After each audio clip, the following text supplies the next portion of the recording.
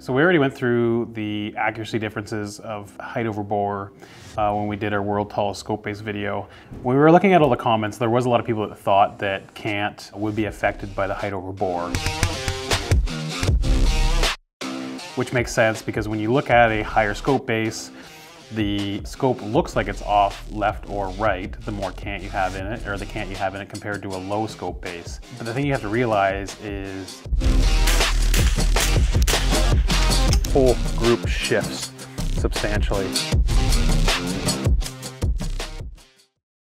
So when we started the testing on this, we decided to go with a standard height over bore of right around 2 1/4, 2.5 inches. And then we also went with our sky high scope base, which is 18 inches, works out to about a 20-inch height over bore. We wanted to try and eliminate as much environmentals as possible. And shooting outside, you're always gonna have the wind affecting where your bullet impacts left or right of your point of aim.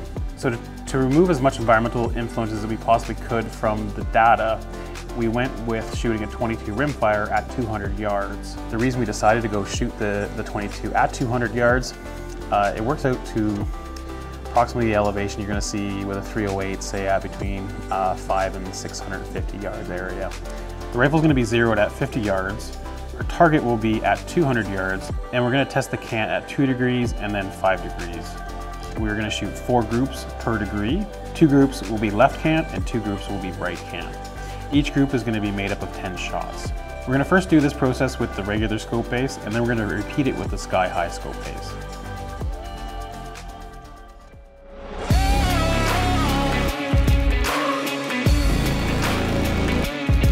Okay, so looking at the groups again, you can see that when we canted to the right, the rounds landed low and right.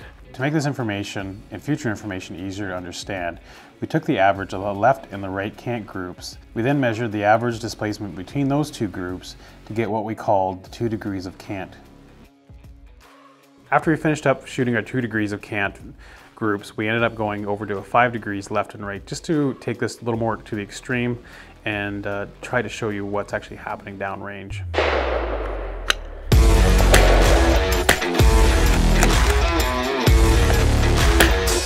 On the center one here, I was canted to the right, so it was like I was reading 95 degrees, and my whole group is way over here on the edge of the paper. So 1, 2, 3, 4, 5, 6, 7, 8, 9, 10. There actually is 10 on here, but just barely.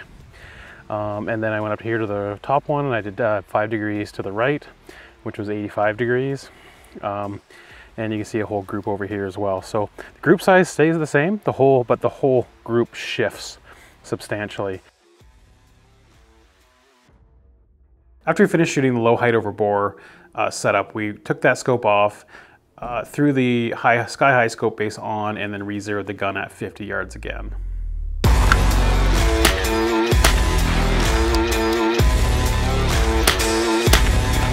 The groups canted to the right. You can see the first group was decent. It was obviously to the right though still, and right about the same as what it was with the low base. Same with the second one. When it was canted to the right, it was actually a little bit tighter group. The wind dropped off obviously a little bit. This first group, when it was canted to the left, obviously it went all to the left. Second one was a little more centered up, but it was still over to the left side. So with the conditions we have, it looks like it's doing pretty much the exact same thing as it did before with a low scope base.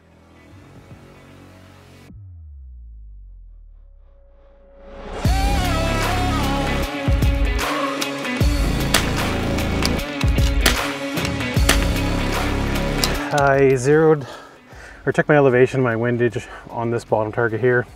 So fairly centered up, sitting a little bit right. And then I moved up to this one. Here's my point of aim in my center. And then I canted 5 degrees right. So there's my group for that one.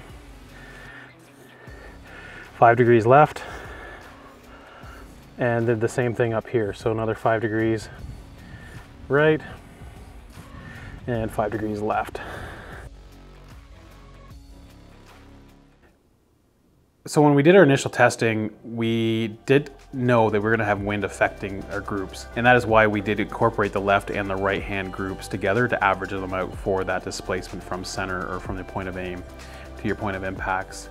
When I did go to put together all the data we had, which wasn't a lot of data points, I wasn't happy with how much we had there to work out the averages. So I decided to go for a second day and shot about another 500 rounds so we get a much larger sample size and really nail down what we wanted, what we were seeing.